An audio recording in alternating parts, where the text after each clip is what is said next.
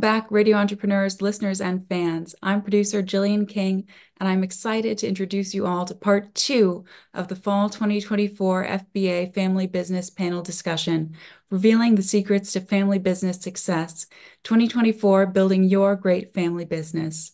Next, I will introduce our panelists and the moderator for this discussion. We are joined today by Stephen Wilchins of Wilchins, Cosentino, and Novins, Richard Hirschen of Gray, Gray & Gray, Christopher Perry of Northern Trust Wealth Management, New England, Larry Post of Post Properties, The Point, BodyWaves, and Meridian Realty Group, Valerie Post of Post Properties, The Point, BodyWaves, and Meridian Realty Group, and Samantha Post of Meridian Realty Group. Welcome all. Last but not least, radio entrepreneurs, host, and founder of Mage LLC, Jeffrey Davis. Welcome, Jeffrey. I will now hand the conversation over to you. Thank you, Jillian. Thank you to everybody. Thank you to the sponsors of Radio Entrepreneurs like Gray, Gray & Gray and Wilchins Cosentino. I want to get back into where we ended our last segment on the transition. Do you think it's important to gain experience outside the family business before you come into the family business? I actually do. My son helps me with the real estate. He's actually taken a little part of our real estate and turned it into a business. It's actually become a pretty big business. He went to Cornell and worked in the hotel industry for about 10 years. Sammy was a CPA, has an MBA, and she's worked in both public accounting as well as public industry. So I think having outside experience adds value to their skill set and helps us. So I don't know, Val, what's your feeling? Absolutely. Yeah. No question about it. And I think you have to all the kids think we're tough bosses. And once they went to go work for other organizations, they realized maybe we were just standard as far as how to work. And I think they thought we were slave drivers to start with. Samantha, you want to this is your chance. Take your shot. Yes, I think yes, it was as I said, it was my first job in college. I think a freshman in college was working for my mom. I thought it was the hardest job of my life. She probably was still my toughest boss, but I have had some other tough bosses. So it's all good learning experiences, but she's definitely been my best boss. One of the things I want to point out is Sammy asked for a car, I guess, at the end of her freshman year, and Val said, well, why don't you go work for a friend of ours who owned a little boutique real estate place? Just rent our apartments because all our rentals come due August 1. Rent our apartments, you'll make enough money. And then Sammy convinced Val to work together. The two of them teamed up. They made about $30,000 for that summer. Sammy bought a little car with that, and Val said she was going to be all through. And then someone in the office said, to Val, what are you going to do now that Sammy's going back to school? She said, I don't know. And they said, you want to start a real estate business. So Sammy's summer job turned Val into this, the not only the property management business, but also the retail residential brokerage business, of which there's 4 offices now. That's turned into a big business. So some of our businesses are just it wasn't a strategic plan for us to do. It's just us doing stuff that just bubbled up and kept growing. So I'm going to focus on Sam a little bit again. So you'll put you in the forefront. One of the things I have these discussions with people throughout my consulting career is managing upward. And I'm sure there's been a transition from you being the daughter to learning how to exert your own authority in the business and your parents adapting to you becoming the leader. Can you talk a little bit about that experience, that process of maybe becoming the boss and how you've dealt with it, how you think they've dealt with it?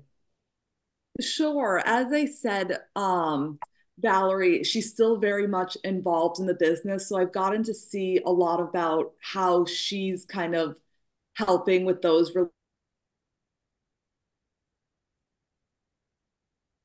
relationships too. So I've learned a lot from her, girl who's been working with her, I think for about 15 years, Jillian, who I've really learned a lot from how their management styles, kind of how they manage a family too on the doing, and then the business.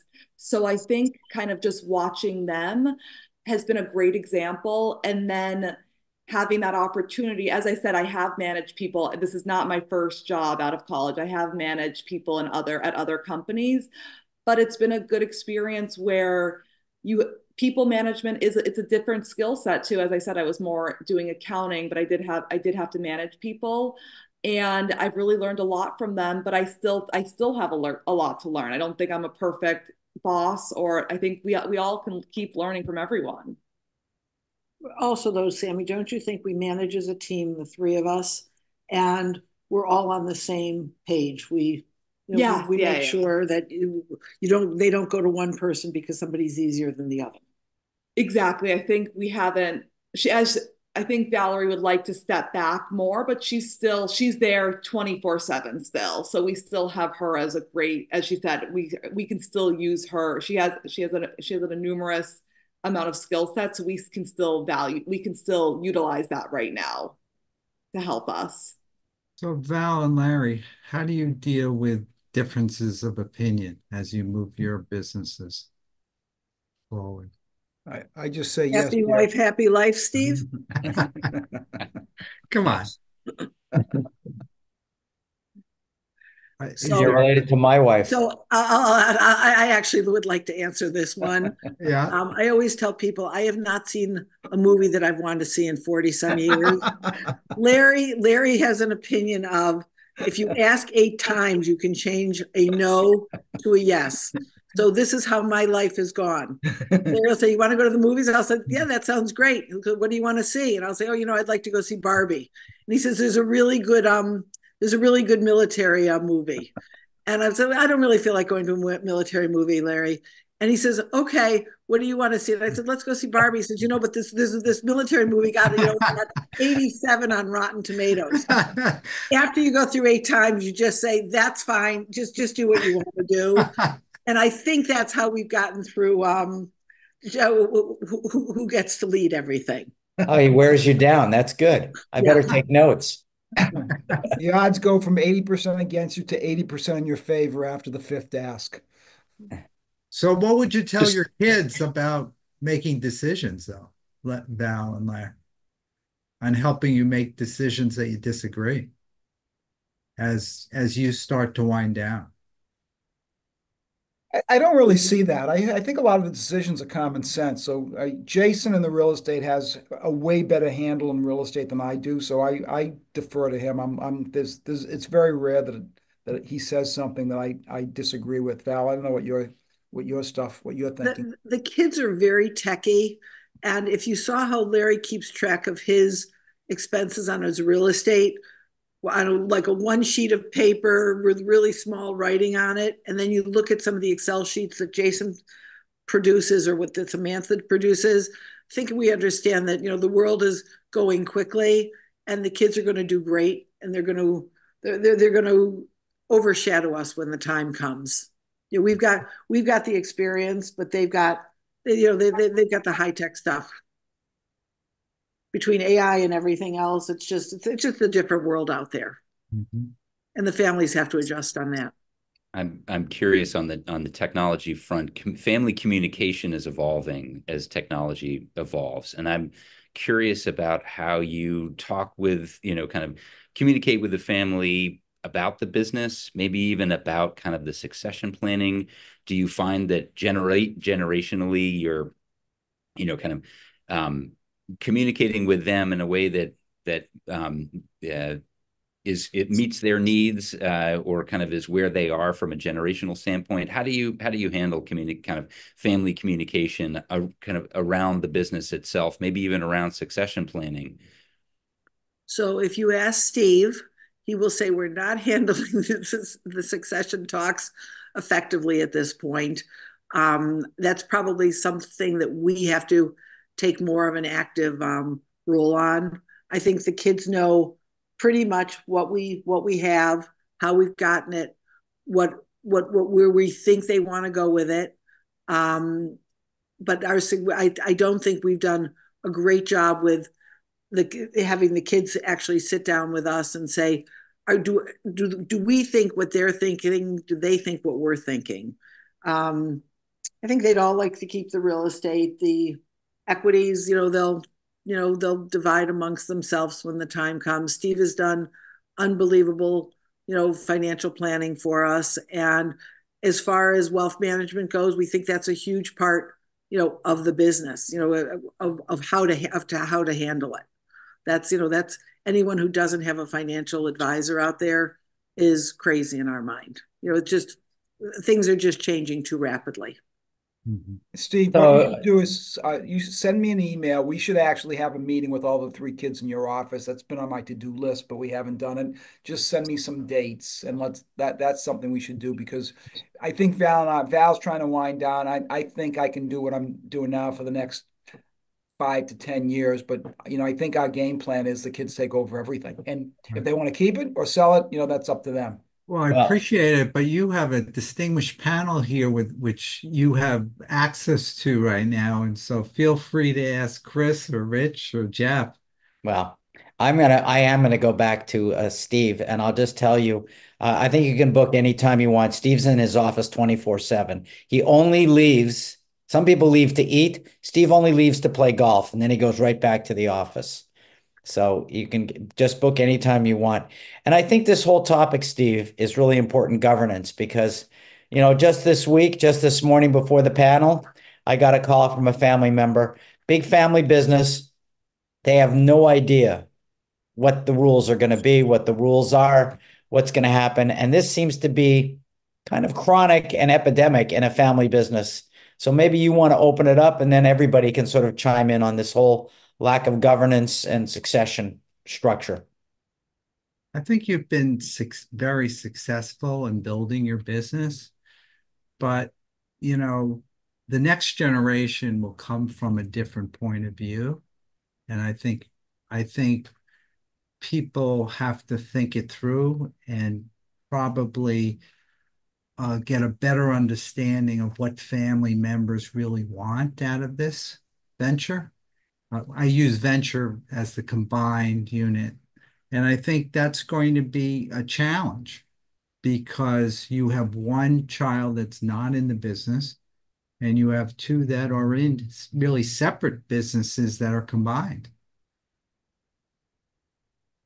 One of the lines I've had to use with a client most recently has been, who kept mentioning to me, equal. And I go, it's really not about an equal discussion. It's about a fair discussion. What's fair? What's manageable moving forward? Because sometimes equal can create a lot of problems. Steve, isn't that correct? Absolutely. But understand, these are good problems to work through. You're both healthy.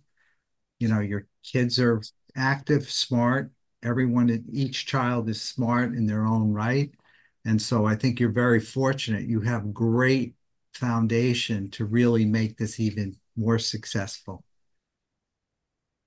Do you think your 3rd child will come into the business? I don't know. She just got her MBA this June. So whatever she would like to do. She's actually very funny. She's our youngest child. And at one point, my son asked her, she didn't like the job she was working at. This was after college.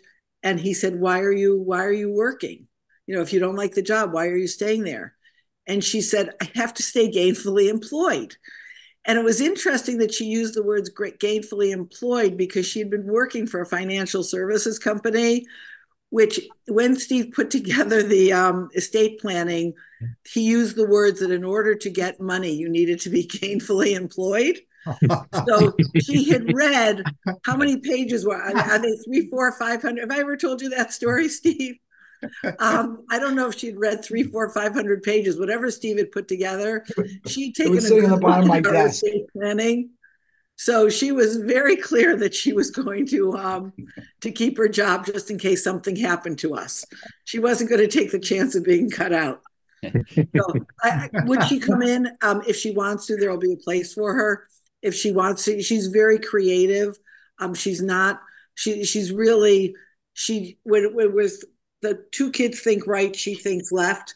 It'll be interesting to see. Whatever she wants to do will be fine with us. And there will be a place for her. She'd be great in the business if she wanted to join us.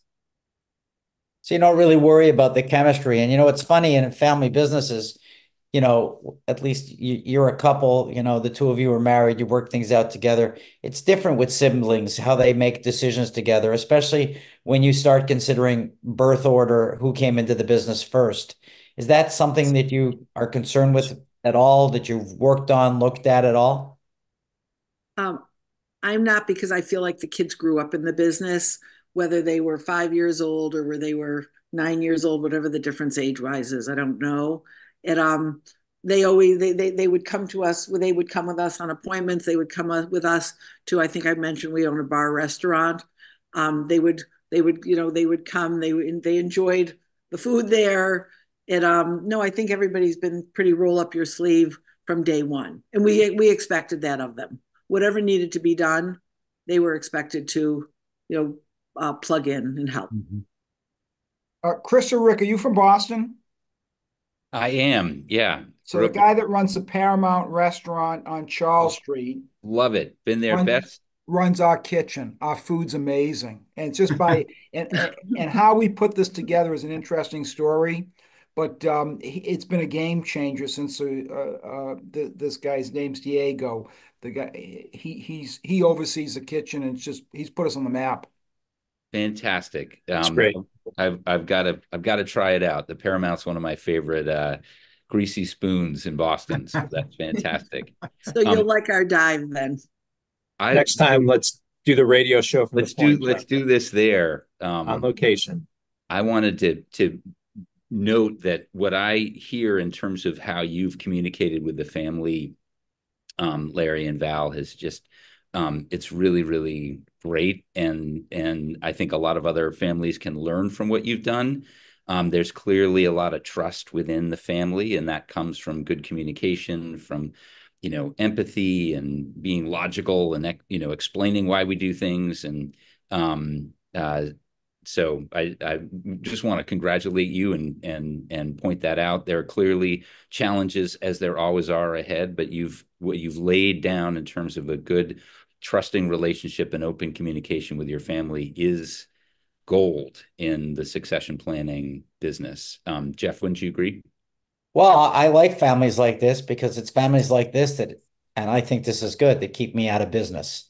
And, that's what I want. I want families that cooperate and work well together and can communicate. And, at the root of all family businesses, good or bad, is communication and positive communication. So this seems to be a family that not only communicates, but likes each other. And that helps a lot too. Sometimes liking each other can be a problem. Too much respect. I'm going to ask you one more question for this segment. This is a Rich Hirschen question, but he wanted me to say it for him. How important are banking relationships for the functioning of your business and the growing of your business? And has it changed over the years? Blair?